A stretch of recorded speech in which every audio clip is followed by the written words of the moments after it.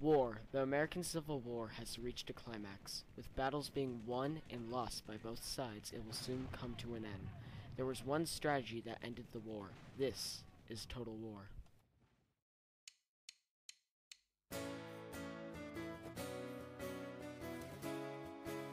Ulysses S. Grant was promoted in 1864 by President Lincoln.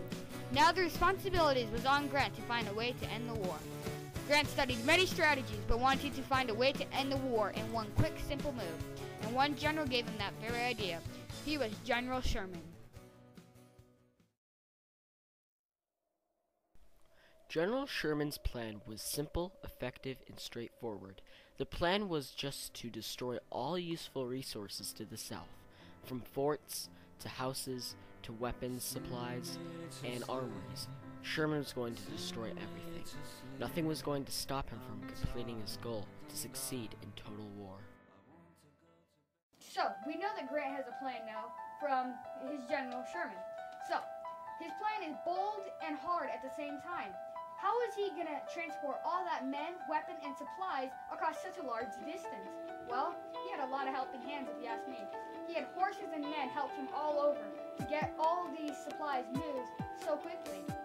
That's what gave General Sherman and General Grant their upper advantage in the fight, because they didn't expect them to get there so quickly.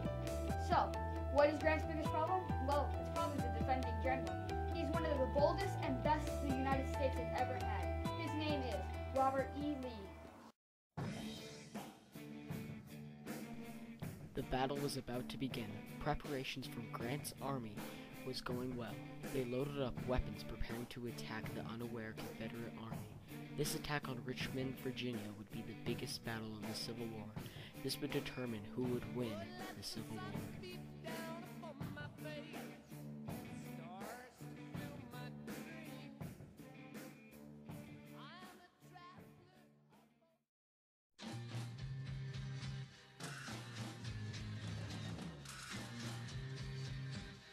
The final battle had begun. The defending general, General Lee, was doing well in the battle, but General Grant's forces were ruthlessly destroying everything in their path. With the Confederacy having little supplies, the battle was evened out, from the Union Army to the Confederacy. There's too much confusion. I can't get no relief. Businessman there, drink my wine. Plowman, dig my earth.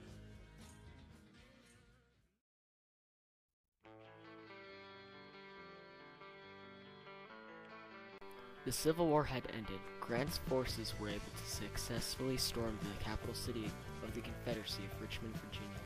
The Civil War came to a close, and General Lee signed a treaty with Ulysses S. Grant. The United States was won again.